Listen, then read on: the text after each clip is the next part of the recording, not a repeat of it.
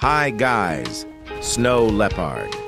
Here this video is a bit late, but the owner of the game released a leak for Suriyu first ultimate attack, which does not look as good as the fan animation, but it's actually 10 times better because this attack is a long-range attack, so you can pretty much catch people with this.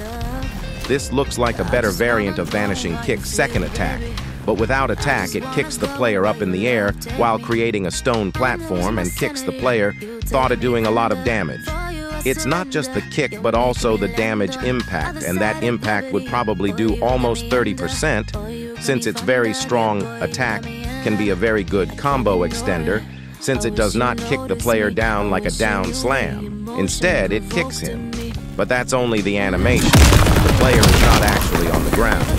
But we will see that in the update and about the release date. About this update, I think it could possibly be next weekend, since the owner said in the YouTubers only chat that he does not have everything finished and is planning to delay it to next weekend to finish the update. Of course, credit to CBRA for the screenshot, because I don't have the YouTuber role as a doant even have 300 subs. So I took it from his video. I would appreciate it if you would subscribe. That's it for this video. Bye, guys.